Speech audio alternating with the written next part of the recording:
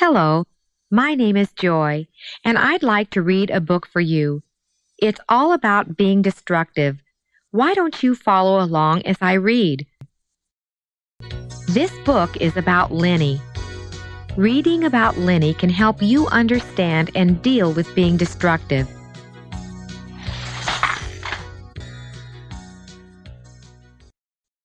You are being destructive when you break something, ruin something, or make a mess. What are you doing with my things? You are being destructive when you break something. If you break other people's things, try to fix them. If you cannot fix them yourself, ask for help. You broke this, now you have to fix it. You are being destructive when you ruin something. If you ruin other people's things, try to replace them. I'm sorry, but this tape recorder is ruined. You are being destructive when you make a mess. If you make a mess, clean it up. You ruined my tape recorder and you made a mess of my room. Huh? Wanting to know what something is and how it works might cause you to be destructive. You might handle something to learn more about it. You might ruin it if you do not know how to handle it in the right way. Avoid being destructive. Do this instead. Talk to someone. Find out what things are and how they work before you handle them. I still don't know what makes this thing work. Having an accident might cause you to be destructive. Avoid being destructive. Do these things instead. Pay attention to what you are doing.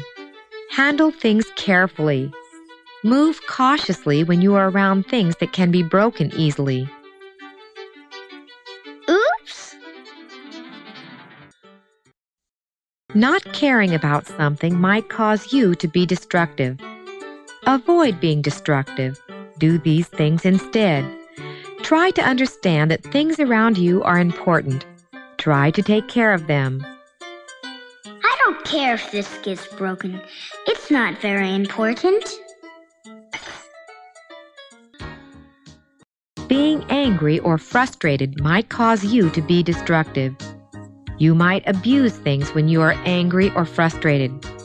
Avoid being destructive. Do this instead. Calm down before you handle anything that could be broken or ruined.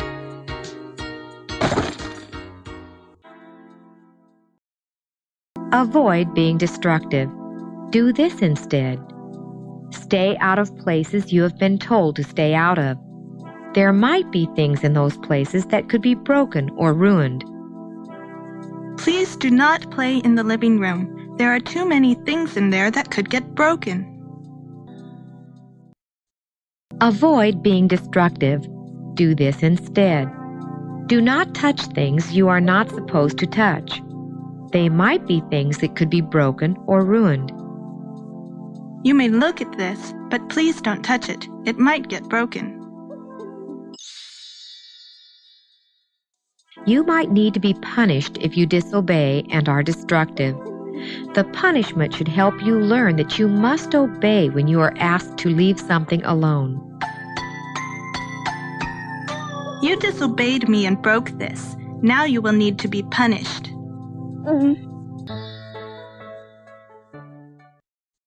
You might need to be punished if you are destructive because you do not care. The punishment should help you learn that you need to care about the things around you.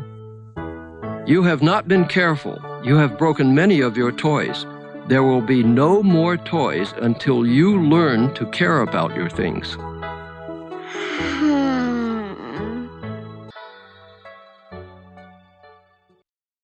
You might need to be punished if you choose to be destructive. The punishment should help you learn that you should not be destructive on purpose. You did this, so you have to scrub it off. I'm taking your crayons away from you for 1 week. Being destructive hurts yourself and the people around you. That is why you should not be destructive.